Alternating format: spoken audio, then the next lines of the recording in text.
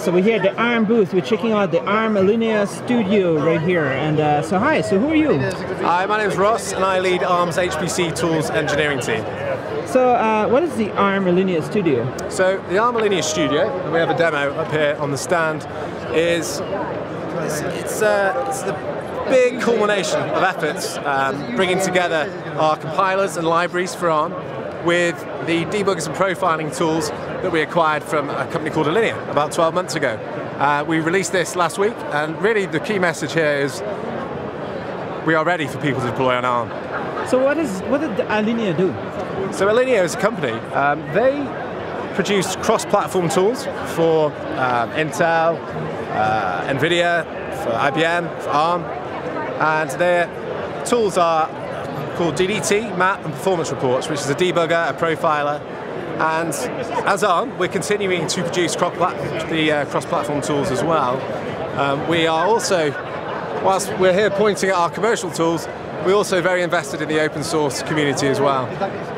So can we see the tool, how it looks like? What does it do? We can. So this is up here. And it's running on an ARM desktop. This is running on ARM desktop. Let me check this thing here.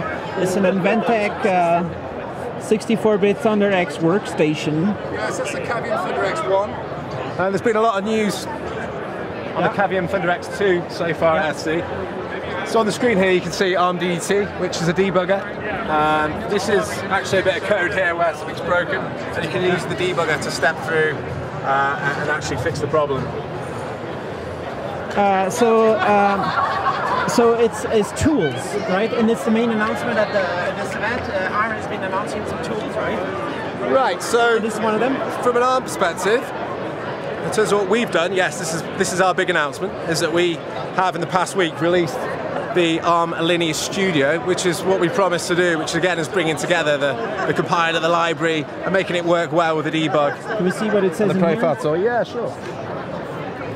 So what's talking about? So you can see the key fixes calling out here, right? We've got the C++ compiler based on LLVM, where we upstream things back to the community. We've got a Fortran compiler. You know, a lot of HPC codes are still written in Fortran. We've got the performance libraries. I keep mentioning the debugger and the profile tool as well. So this is tools that the community has been looking forward to? Yeah, absolutely. It's what the market's demanding. Commercially supported tools and open source tools. And in terms of the Allinea tools, prior to the ARM acquisition, you'll find that they're on a large majority of the world's top supercomputers. So absolutely, we're bringing together everything people need to deploy on ARM. What's going on over here?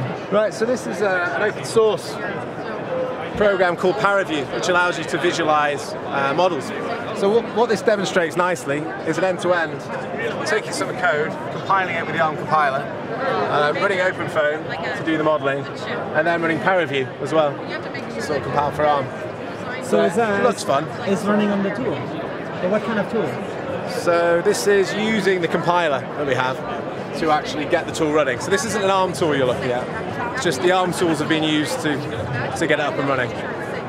So supercomputing in ARM is going to be a big future, right? ARM wants to have a big role in supercomputing. That's the plan. And all these people that are going to develop for that are going to be using these tools?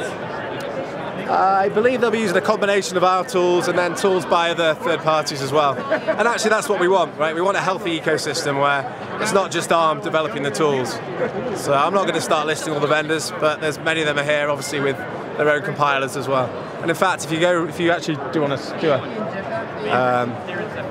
just the word I'm looking for, pan of the booth here, you can see you've got Fujitsu and Cavium as well on the booth with other ARM-related demonstrations.